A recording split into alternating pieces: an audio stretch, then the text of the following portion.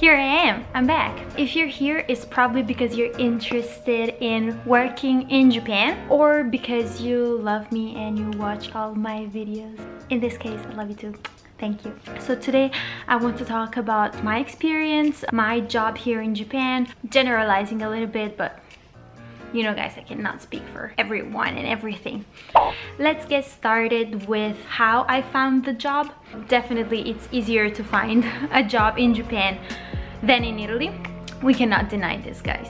I came here on a student visa, and on a student visa you are allowed to work up to 28 hours a week. I was studying for 20 hours, and as soon as I arrived, like after 3 weeks, I found my part-time job and I was teaching English. It was a company that had English schools only for adults, no children. And I did this for 5 months, 20 hours a week. After these 5 months, I was offered a full-time position with a visa sponsorship. If you come on a student visa, you can get a visa sponsorship. Guys, if you want me to make a video about visas in Japan and how to get a work visa, just leave a comment below, because it's kind of like a lot of requirements and stuff, and this is not the right video to talk about it. So I was offered a visa sponsorship, a full-time position. I got my visa that is valid for 3 years, and I started working full-time as a recruiter. My company currently it has 7 schools.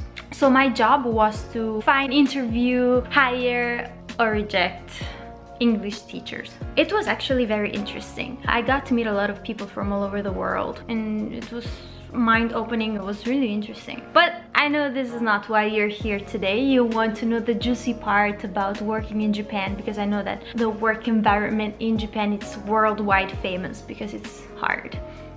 I might not be the best person to talk about it because my company was a little bit strange. It was not the typical Japanese company. Most of the co-founders were Japanese, but there was an American co-founder, and like 50% of the staff were foreigners.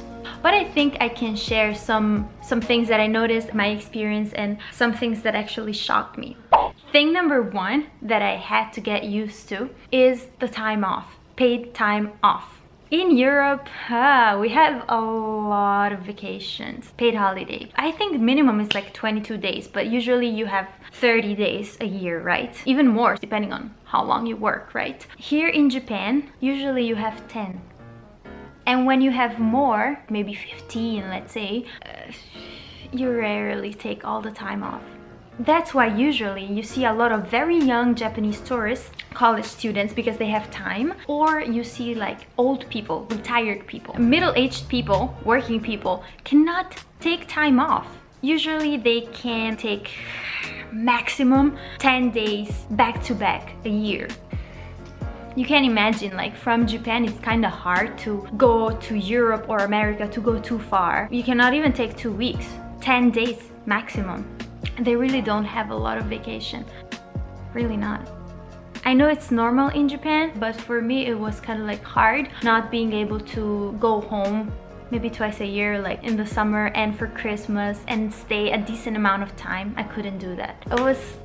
It's something you need to be prepared for if you want to work in Japan for a Japanese company. I mean, if you work for an Italian company, an American company, rules might change. Second thing, but you know, sick leave, like when you are sick, you go to the doctor writes down that you are sick and you can stay at home and get paid usually. Of course, depending on your job, it might be easier or a little harder, and you might have more days or less days, but usually you do have sick leave in Europe. In Japan, it's not a given. Usually people go to work even if they have a fever, unless they're really feeling super bad, they go to work.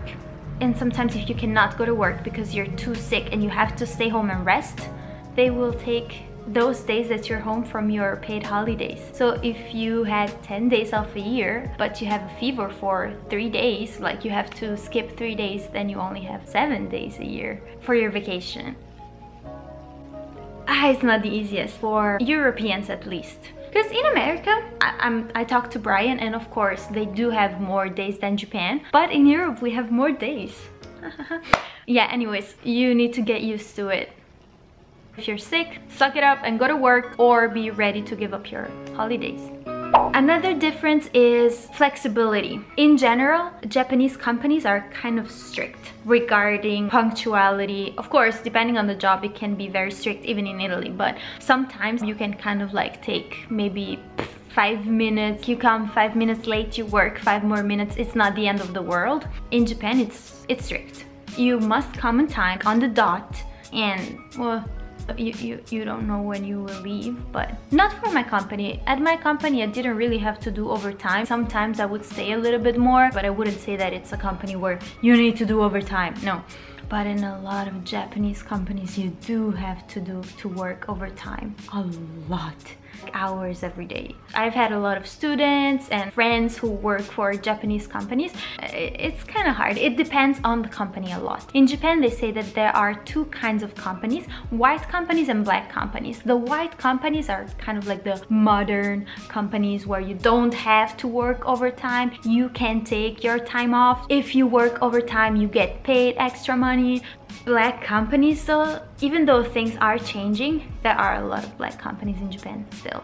When you work for a black company, be ready to spend your life working at that company. Wake up, you go to the office, and you stay there all day, all evening, part of the night. I know people who start working at 9 a.m. and they finish at 11 p.m. almost every day. And they're not even complaining. It's normal for them. They take an average of like 7 days off a year. Sometimes even on the weekend they do have to work. Yeah, the money in Japan is good. Salaries are higher compared to Italy. I don't think they're higher compared to America, but the cost of living and salary, it's pretty good. I don't want to say that the money's not good, but for me, working at a Japanese traditional company, time-wise, it wouldn't be sustainable. It's too time consuming. I don't want to live to work. I want to work to live, right? So second thing that is pretty common at Japanese companies is this seniority thing. To level up, to get a promotion, you must work at the company for a certain amount of time. It's really rare to see young people who have a nice position, a managerial position at the company, or like in Japan, usually they don't really give promotions depending solely on merit. You have to have the time and age on your side. I feel that in America, definitely, but even in Italy a little bit more, it's more about how good you are. If you're smart, if you're talented, then you might level up. I feel that in Japan, sometimes it's like a no. Doesn't matter how good you are, how skilled you are, how talented, you need to wait 20 years, 30 years. A third thing is like that seniority thing. You have to treat your boss like, of course it's your boss, but in Japan it's like your boss. Things are changing, especially in the last 5 years. For me, I've never experienced that. There was no seniority thing in my company. Luckily, I wouldn't have liked it. So that's all for today. If you have other questions, specific questions, leave a comment below. If you want to know about the visa situation, if I receive enough comments, I will make a video if you're interested in it. If you're just watching this video because of me, probably this was not the most interesting video. Thank you for watching. I hope you liked the video. I hope it was interesting and useful maybe. I'll see ya. Subscribe. How is it to work in Japan, baby? KGKT. Alright, give me a kiss. Me. Do you want to show the audience how you looking are dressed right now? No. But I still kissed her. Bye, baby boy.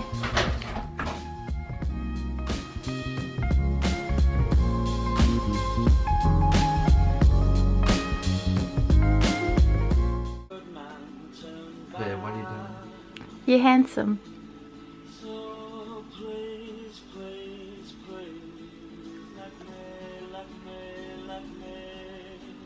Like me.